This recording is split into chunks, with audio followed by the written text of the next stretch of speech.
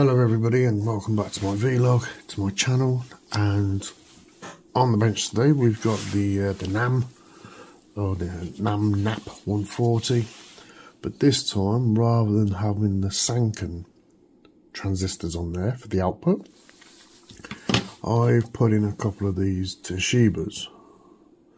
Okay, now these are genuine Toshibas from Farnell, and I've also had to get rid of those two power supplies that I had, and the reason why I had to do that was because I noticed that they introduced some noise. And let me just show you on the screen quick what I mean by that. And here is this little NAP output on the screen here, and this is with the Toshiba chips, I do believe, but it doesn't really matter which one it is. I think it's the Toshiba chips, but this is the Rigel output.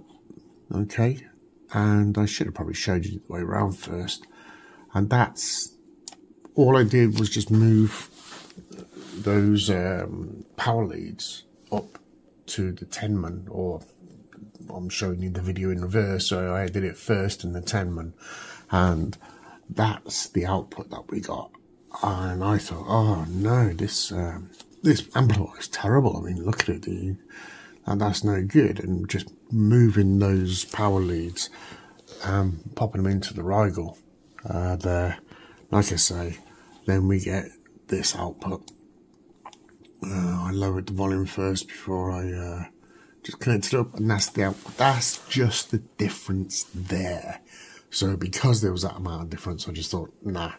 I did faff around with the power supplies. I had a little look around, see what I could do, and then I just thought, no, you know, just def them. While I can still send them back. So I've sent them back. All right, so we get that out of the way. Now, I've decided to just connect up this Digilent again. I'm using the differential input on it, and just to see what this is like here, because the nice thing about this, using this audio analyzer suite software, is there's we can do THD noise versus the frequency across the entire frequency. I can't figure out how I can do that yet with ARTA, but just to give a bit of a look, we can look at this frequency response here and see what this is like. Now this is 20k, I believe that's 30k, so this is 20k, 20 kilohertz. And it doesn't look too bad at all. And if we just compare that with what we get with ARTA, the only difference is here is we have a lower noise floor generally within the system. It's 32-bit system. And we've got a 14-bit oscilloscope doing this. But we get to see anyway, this does actually match really what you get on the output, especially when you look at it in ARTA. Look at the, now I've done all this already to save time, alright, so I just thought this would be the better way. And you can see, look, the noise floor, I've put some averages on that so you can see, and it's that fundamental going in, and there's the 2k harmonics, 3, 4, 5, 6, 7, and this is pretty much it's quite similar, apart from we get to see a lot more of this in ARTA, because we get to, you know, we're a lot lower. In actual fact, we're down here somewhere in 120, so you only get to see these bits mainly, but still it's good, because it doesn't have to be all about what it shows here on this. We got the spectrum analyzer on ARTA, so let's have a look at this. Now this is always interesting, because this is the THD and the noise across the entire frequency from 20 hertz all the way up to 20k. So we take a look at here at the peaks. You can see up here, these numbers here there's the frequency that we're at, and this is the total harmonic distortion plus the noise. So we can look, and we look at the peaky parts. You see that's 0.07, again 0.07. We've got quite a few numbers after this as well, which is pretty good for resolution. 0.07, I think this is 0.08. I'm looking at the peaky parts, 0.08, 0.08, 0.07, 0.08, and there it goes up a little bit at the top end of the frequency, but we can also see a little bit of that with the spectrum, not the spectrum analyzer, with the frequency response, where it goes up a little bit here, even though that doesn't quite tie into there. But if we drop out onto the THD now, look, THD 0.03, 0.03, 0.03, 0.03, 0.03, 0.04, 0.08, and we got around about 0.1114. That's at 17k. So it still looks, pretty good with the Toshibas. But I'm not saying that that's not going to look as well with the Sankens, because what you got to remember is when I did this, I was using then Tenma power supplies, not the Rigel. I've been using the Rigel just to test the circuit, knowing everything's okay. I've built it okay, and then I switch over to the Tenma. It was like having a punch in the stomach when I realised what I'd done, what that was doing. I had to actually phone a friend and just have a chat. Because these things knock me about a little bit when I get to see something like that. So I've already done this just to speed things up again. Or we can see this is with the voltage that we got going in, 32 volts per side. So I can't really expect it to be the same as what it would be if it were at 40 volts. Which is what they sort of recommend, but I am going to get this fixed, meaning that I'm going to be getting another power supply very soon at the same as the Rigel. So there we got about 50 watts out of it before we get to 1%, which is okay. That's at 8 ohms. We'll do a test in a moment for 4 ohms. We can do that now actually. Let me just see. It's going to be easy enough. All I've got to do on this to here to here. I'm going to turn the power off very quickly while I do this. It's just basically connect up that to there. Oh, and then you can see that. Let's just back that off. And then I can connect up this to here. And we have now got a 4 ohm load. Right, nothing else has to change. That's good. Not turn the power back on there. It's still recording. I haven't turned it off, have I? No, that's good. Alright, and we can just do this again with a 4 ohm load. So we're setting range from 1 watt to 100 watts. We're going to switch out this load here to 4 ohms, not 40. And put 0 there. 4.0. In actual fact, I'll show you in a different video in a short what happens when you do something wrong in this, and I think it was in here I did it wrong. And I'll show you what happens when you do that. Alright, so 50 steps. We're going to stop at 1% again because I'm not interested in anything after 1%. So let's hit it. And I think I'll point you towards the power supply here as well, up in the corner.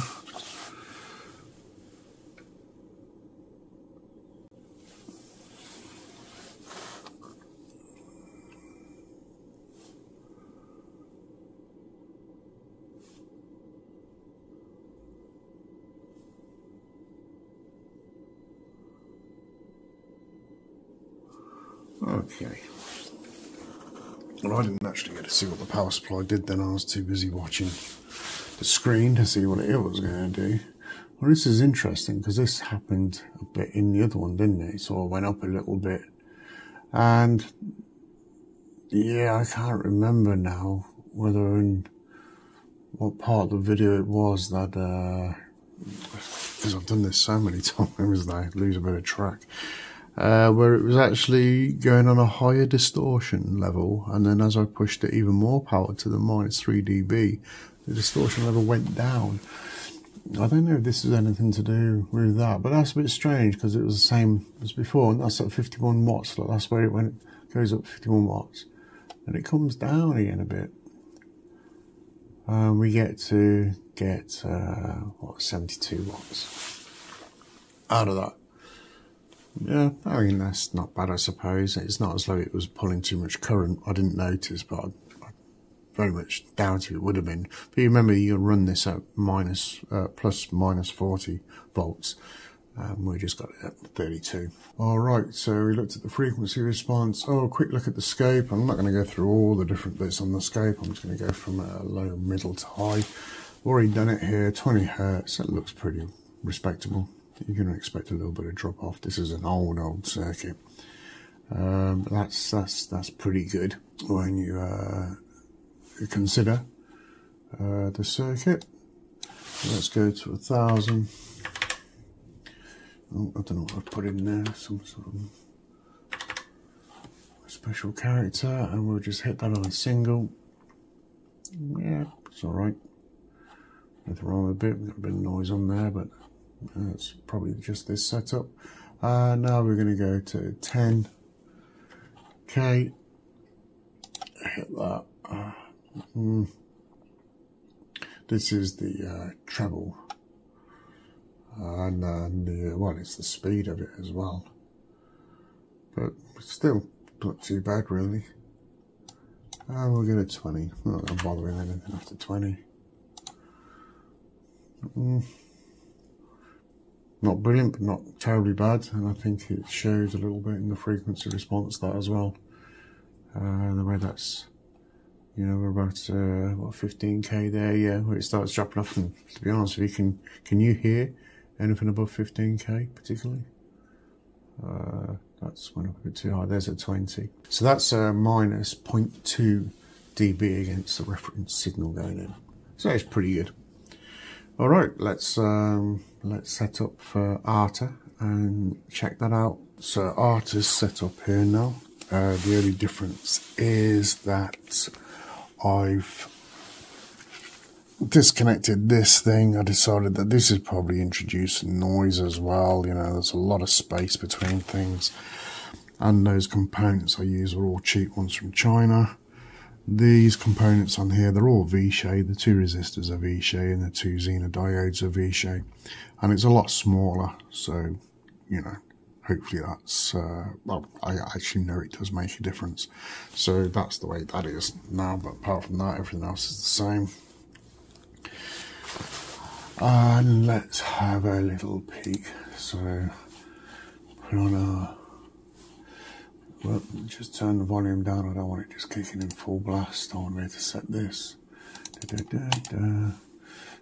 One too many, and we're going to go up the range there. So we're down here 160. And as you can see, look, the noise floor on the other one was here. The power's on the power supply. That was at 50 hertz, and we got some common mode in here. Nothing too spectacular though. So while that's on, let's start turning it up. This is what you could see in the frequency response. Look, this is a noise coming in here. Now the interesting thing is, when you see this, of course, you got less of a signal to the noise, so we get this 0.05, 0.06. As we start going up and turning the signal up, and the signal becomes, you know, a lot higher compared to the noise. About 14 dBF minus 14, 0.15, which is, you know, pretty good. We get to 10, and there is something noticeable in a minute. You'll see that, but this is all quite nice. You know, this is our second even harmonic, odd, even, odd, even, odd, even, and you can see that a little bit where you couldn't see these so much in the other spectrum analyzer. You can see the top bits more, but look what happens here. Look, we're at 0.012% at 8 dBFS, and watch this. Yeah, at 6, at 9.017. We just get a little bit closer. We've gone in 0.025, and as soon as I go down there to that, we're at 0.1%. 0.2%, 0.1%, and this, look, the noise level, the noise floor's gone up. Let me just take the pressure off the system. Noise floor's gone up, and we've got all these little spares coming around each side of our harmonics there, and this is all push, but this is, you're pushing it to full volume. You're pushing it to full volume. I mean, look at the input level here, 60. So you're pushing it to full volume. You just knock it off just a little tiny bit, and that noise floor drops down, and we're back into 0.025. And you know, we've already missed out on a little bit. That is quite a bit of power, really, but we're using 0.934 amp. So yeah, I'd say that's okay. That's okay. And let's have a look at the frequency response here. I know that we've just looked at it on that, but it's always nice to look at it on this, as it's, you know, it's higher bit system. So I would just kick that in. Oh, there it is. It's right at the top. I couldn't see it. Is it going to let me move it? No. Clickety, clickety, click. Now that still looks a little bit, but look how zoomed in we are. So I'm going to just knock this down very, very slightly. Or in actual fact, I'm going to put it up. I think it's about 59 it works on best. Oh, 57. This is really dodgy trying to get this down again. I'll put that there. Alright, and then hopefully it's going to let me bring this down. We'll bring this range up. We want it to be 3.5, 1.5, 2.53. Bring that back up again to 3. So there we have it, just like we would have seen it on the other one, with plus minus 3 dB scale. And it doesn't look too bad at all, does it? This is 20 Hertz. And if we just put this across here and put that across there, we get to see, oh, I'm going to get onto that 1 as it drops onto the 1. That's 10 Hertz, and that's like 0.5, yeah, 0.5. But at 20, we're talking 0.1 dB. And across here, this is where it drops off on the analyzed side here. We're at 20k pretty much, 0.21 dB. It's not even a half dB. Around that 15, 0.06. We look at what we are on the 1k, just give a reference, plus 0.05 dB. So yeah, that's pretty good. That's pretty good. Much better looking than what it was.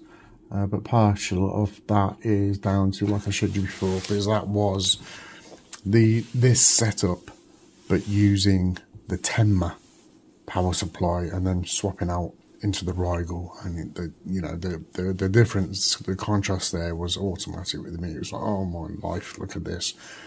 Get rid of the other one. Get rid of those power supplies. They're 1 millivolt apparently. RMS, ripple and noise on the output, but the Rigel here is 350 microvolts, around about 0.3 of a millivolt of its RMS. Right, so that's that with the Toshiba chips, and I will actually redo this. I'm not going to do it this week. I've got something else I want to show you, but that's what it's like with the Toshiba ones. Oh, and let me just tell you, I've already done this. I know what this looks like now, and yeah, I can't say it now that, you know, this is a complete flop, because it's not. Thanks for watching if you got this far, and I'll catch you in the next one. Bye for now, guys.